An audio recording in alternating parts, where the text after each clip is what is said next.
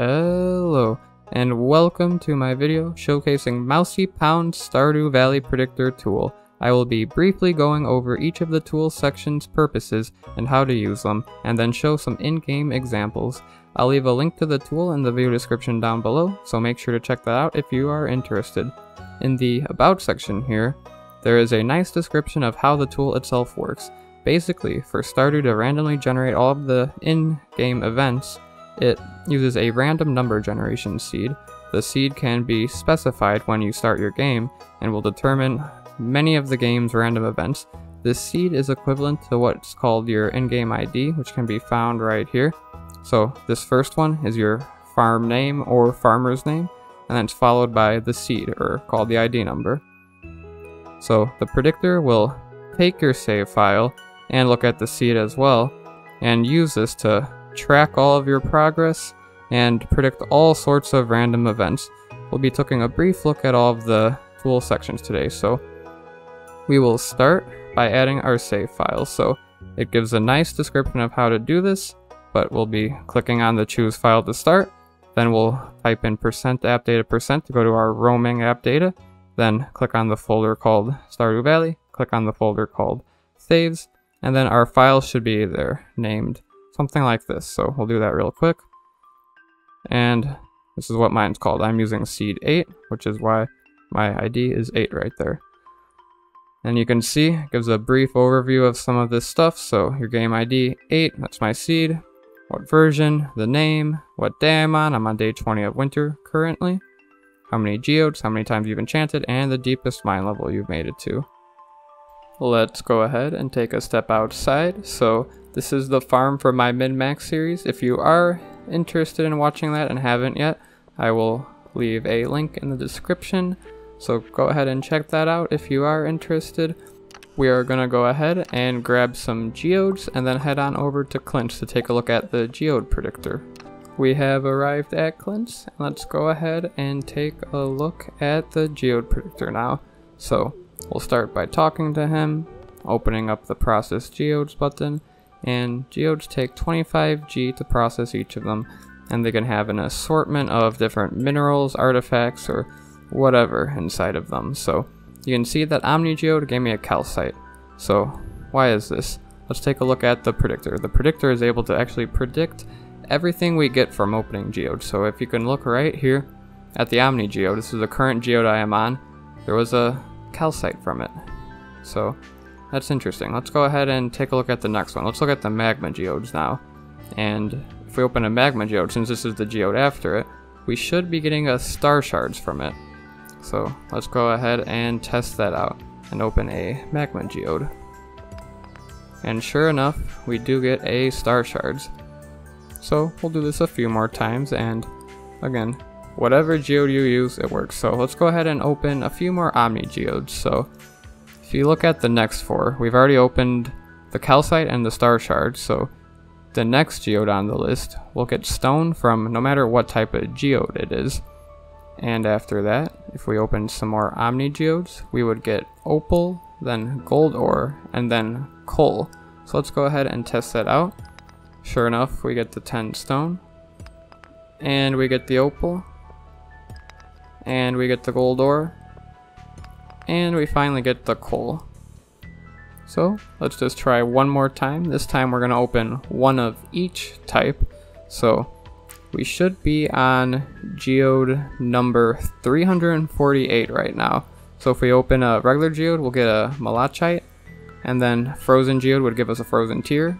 Magma geode would give us 5 copper ore. The next one is a petrified slime from the Omni geode.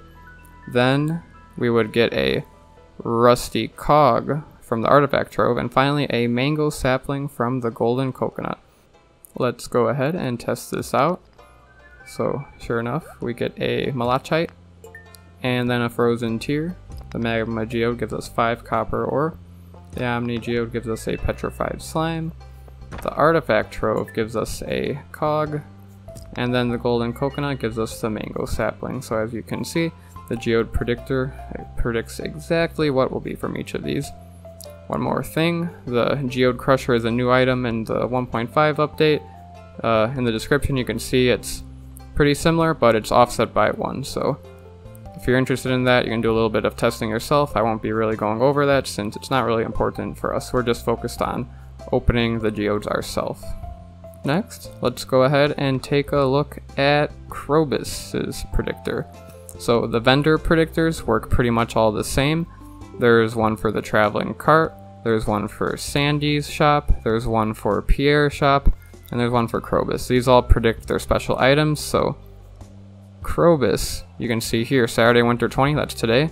We will be getting a complete breakfast from him. He will have one in stock, so let's take a look and confirm this to be true. And sure enough, he has complete breakfasts for us, along with his usual stock. Let's go ahead and take a look at the predictor again. So if you take a look, you can scroll through previous weeks and future weeks as well as the years to see what he will be selling in the future. And you can also do a search if you want a specific item. So for example, let's go ahead and search complete breakfast. So I'm going to go back a few weeks and then search complete breakfast, search, and it'll show us the soonest day which he will sell that item. This works pretty much the same for Sandy's rotating clothes stock and Pierre's and the Joja Mart's wallpaper options. And same thing with the traveling cart. So you can see here, traveling cart, it'll show you pretty much all of the items. So you could also start your search from Spring 1, and we'll take a look and search up Nautilus shell. If we then hit search, you'll find that the traveling cart will sell the Nautilus shell on Sunday Fall 21, year 1, and also sometime in year 2. So that was important in my min-max run because the Nautilus shell is the limiting factor for completing the community center. So this tool was very helpful in seeing if if the traveling cart will end up selling the Nautilus shell. So that's a useful way to use the traveling cart portion of this tool. While we're here, let's go ahead and take a look at the night events. So this basically just shows you any sort of night events that can occur, like the witch or the meteor, and of course the guaranteed earthquake that happens summer too, no matter what. If you're looking in the future, you can see there's a crop fairy, there's another meteor, a strange capsule. So it'll basically tell you what events can occur on what nights. Then the crane game is for the movie theater. That just shows you what days the crane game will be in use. Garbage cans, this will show you what days you can find what in whose garbage can. So there's a chance to find these items. It's not always guaranteed, but there's usually a good chance you'll find those items. The enchant section will tell you what enchantment you'll get in the forge from each tool or weapon. And the mine chests are if you randomize your mine chest, it'll show you what you get from each of them. There's also a predictor for the gem birds at the island. It'll tell you what color bird is in what section, and then the winter star, it'll tell you who is your secret gift going to and who you'll receive a secret gift from. And I think the only thing that I haven't really covered now is the trains. So let's go ahead and look at that. Basically, this just tells you what days will have a chance of having a train. So you can see today there's a chance of a train being at 1:50 p.m. So finally, we're going to be taking a look at the mines. So let's actually head there in-game. As you can see, we have arrived at the mines. So let's go ahead and take a look at the predictor again, and we'll see exactly how it works. So let's go ahead and click on the mines. And if you look here, we can predict a few things, including the mushroom floors, the monster floors, the infested floors, the quarry floors, and then for Skull Cavern you could also predict the dinosaur floors, although they are not guaranteed. So today, we'll start with the mushroom floors. Since today is winter 20th, we know that there is a mushroom floor on floor 111 and 113 in the mine, so let's go ahead and confirm this. So we'll head to the elevator, go to 110, and then drop down to floor 111, and sure enough, there's a mushroom. Let's take another look, see if there's more, and sure enough, there are plenty of mushrooms for us. This is definitely a mushroom floor. The predictor was right. So let's go ahead and move past this real quick. And we have arrived on floor 113, which is indeed another mushroom floor.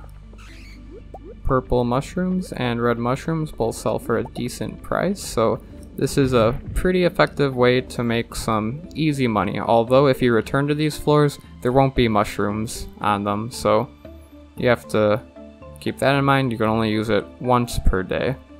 The next thing we'll look at is the monster floor, so we can see that floor 49 should have a monster floor.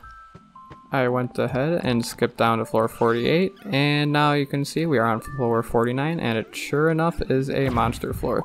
So in my min-max run, this was super useful for farming dust sprites. I looked at the predictor, saw what floors would have a monster floor, and would farm the dust sprites on that floor.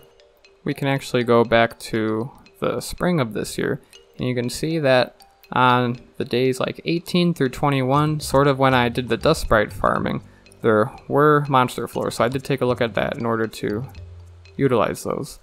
So next, we're going to take a look at the infested floors. We'll go ahead and take a look at floor 16, since we can get there pretty quickly.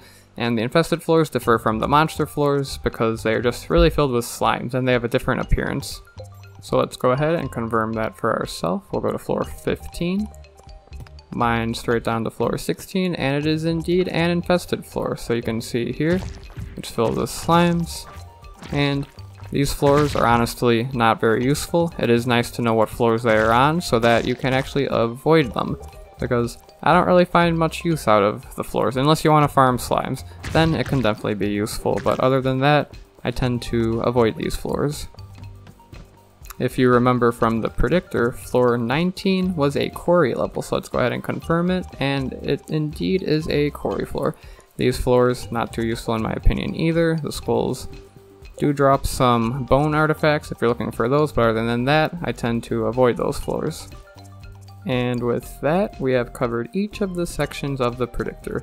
It is a great tool to use to help out with maximizing your day in Stardew Valley, and I would not be able to do nearly as well in my min-max run without it.